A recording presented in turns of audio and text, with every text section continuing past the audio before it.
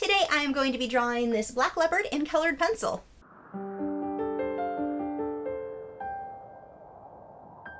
Hi, I'm Lisa, the artist behind Lachri Fine Art. Today we are going to be focusing on how to draw black fur on an animal and getting a blurry background. I have drawn this using Polychromos and Luminance colored pencils. The colors that I used are all listed below in the video description, and I did this on fawn stonehenge paper. I purchased this in large individual sheets. It is not the stonehenge that comes in the padded paper. There is a difference in the finish. If you are supporters over on Patreon, the 2-hour version of this video, complete with voiceover tutorial, is available for you guys now. Now let's get on to the demonstration. Starting out on my background, I want this to be fairly out of focus, and the trick to doing this is just not to add a lot of sharp, tiny detail. I'm using lots and lots of different colors, varying shades of browns and greens. Those colors that I've used are below in the video description. I am slightly overlapping all of these colors into whatever color is next to it. Once I had about 3 or 4 or 5 layers on there of colored pencil, I blended that out with paint thinner. I do have a video showing you exactly how to do that. I will have a card pop up if you need to see that. So I'm adding additional layers. I let the paint thinner dry on the paper before I added more layers, added several layers of colored pencil, and then blended it out again with paint thinner. Let it dry, and now I'm back to adding more layers. If you do not add enough layers with your colored pencil, don't expect the paint thinner to make everything look nice and smooth. It takes so many layers. Every piece that I work on probably has a good 20 layers of colored pencil on it. If you don't have enough layers on there, you're just going to have a grainy, gritty look that looks very much like crayon. So now I'm moving on to the next section, again layering various shades of browns, grays, and greens. For the background, I'm not terribly worried about the actual colors that I'm using or any details or anything like that. I just need it to be nice and soft. Lightening that up and then blending it out with paint thinner, and then I will go back over it with more colored pencil. One of the main questions I get from people about colored pencils is that they're not able to get the same effect that I can with their paint thinner, and almost every single time the problem is that there isn't enough layers of colored pencil on the paper.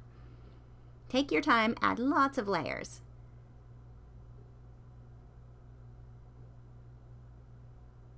Blending that first set of layers out with paint thinner, I will let that dry, and then I'm going to go right back over it again.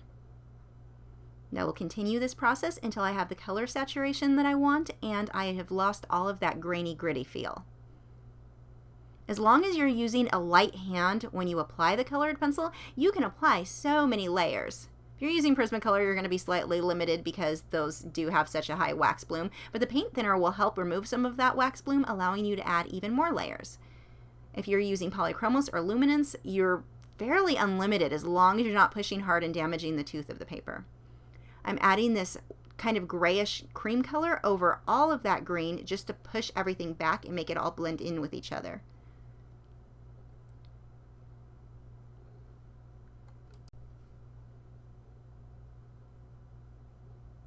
I'm adding some detailed or brightening up some areas with the white pencil, but be careful not to overdo it when you want this soft blurry background.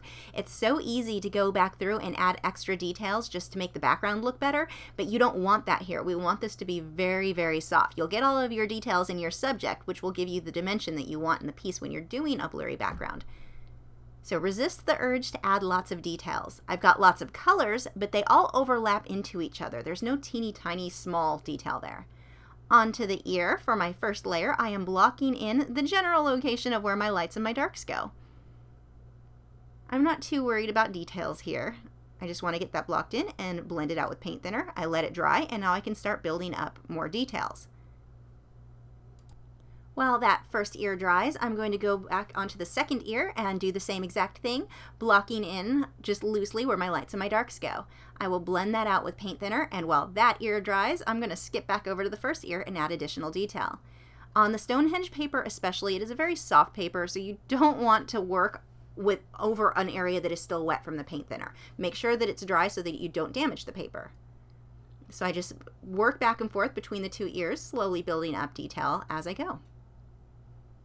The white that I'm adding is showing up really well because it is that luminance white, which shows up great against dark colors.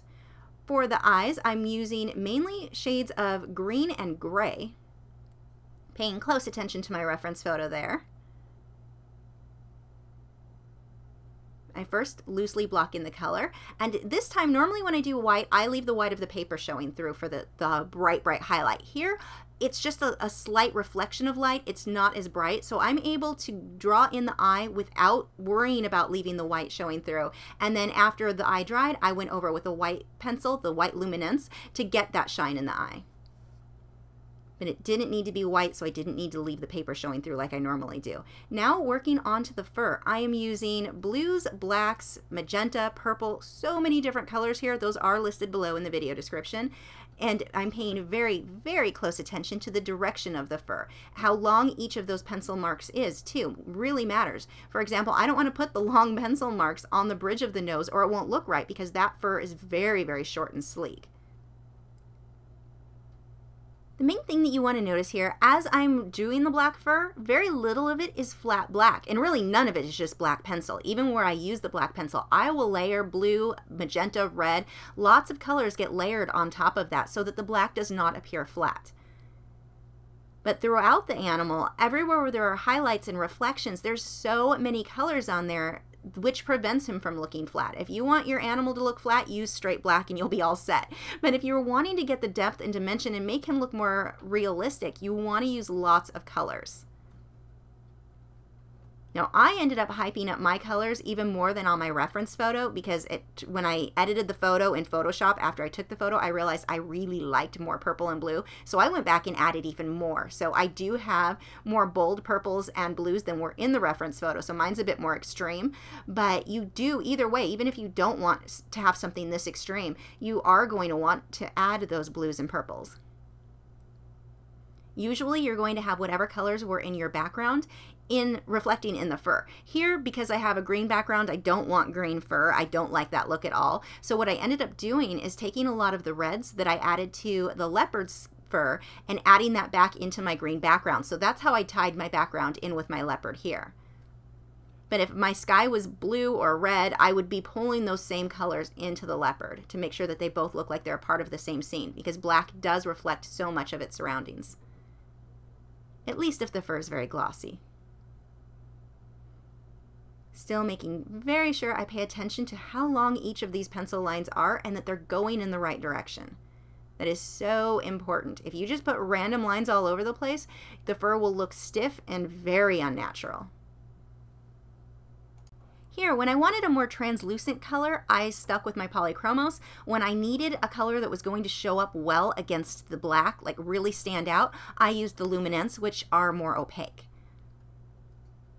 Onto the forehead, I don't have a lot of brush strokes up here. That fur is very dense and very soft. You're not going to see many individual strands of fur. So I need to block it in first, fairly solid, just getting where each color is going to go blocked in. Then I blend that out with paint thinner, and then I'm going to let that dry and go back on top of it. Slowly building up the detail in the fur. But again, I don't go too crazy adding individual strands of fur in his forehead. I want that fur to look dense and soft.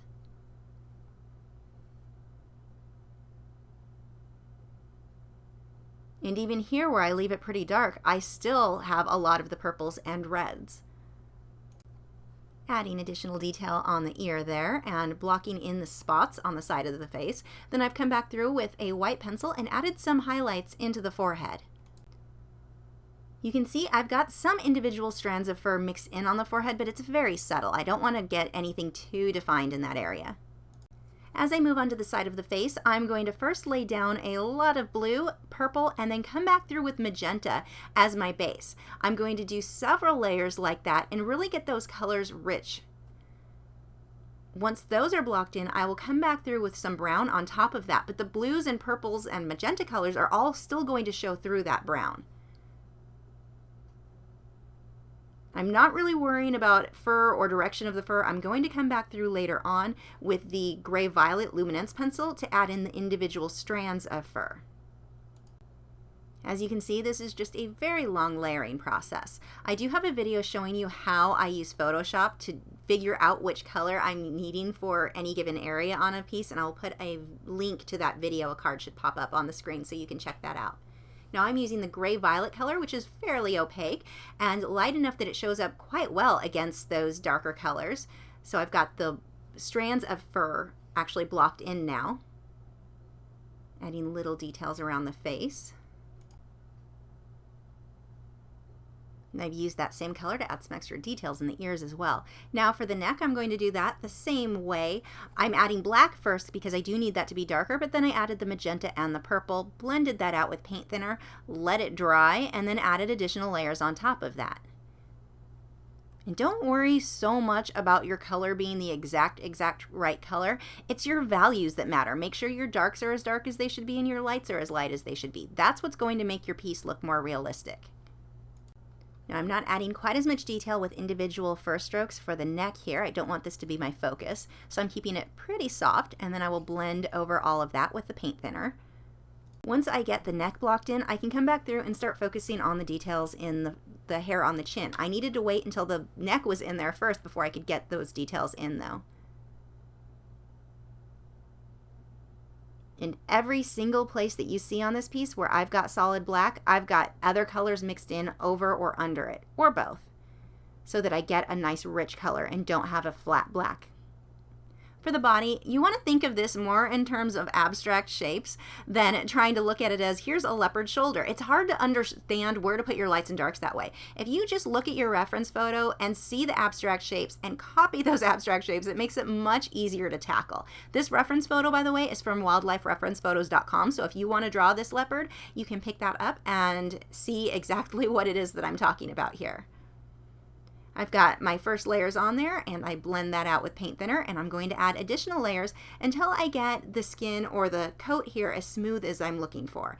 I want to get rid of all of that grainy look, and I will continuously add more and more layers until that is all smooth.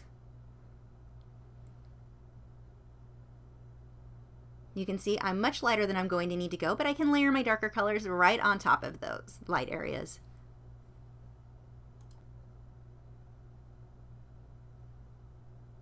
I just continuously add more and more darks until I get it exactly how I want it. Another trick for working on an area like this where the shapes seem so abstract is to work upside down. It helps your brain to see it as shapes instead of trying to force a leopard shoulder that doesn't look quite right. Once I get all of these colors layered in how I want, I go back through with my white Luminance pencil and better define my whiskers. And that is pretty much it for this guy. You can see drawing black fur is not that difficult. There are a lot of colors that you're going to add in there. Now I did end up going back through and deciding that I wanted even more blues and purples, so I layered my Polychromos, which are fairly translucent, back over some of those areas in the face to pull out the blues and purples and make them stronger. Prints are available of this guy in my Fine Art America store. I will put a link to that in the video description. Thanks for watching. Again, if you are supporters over on Patreon, the 2-hour version of this video, complete with voiceover, is available for you guys now. If you're new to my channel, I have new video critiques every Tuesday where I'm critiquing your original paintings or drawings, my own Speak Paintings, drawings, and tutorials every Wednesday, social media tips for artists each Thursday, and artist vlogs every weekend. So if you haven't already, I would love for you to subscribe so you don't miss out on anything. And you can follow me on Facebook, Twitter, Instagram, Tumblr, Google+, all those social media sites. The links are below in the video description where you can keep up with news, my newest work, and see real-time clips of whatever it is I'm currently working on. I'll see you guys tomorrow. Tiny crab, you are making way too much noise over there. Why are you climbing on the roof of your cage? Hermit crabs are weird. People who own hermit crabs are probably weirder though.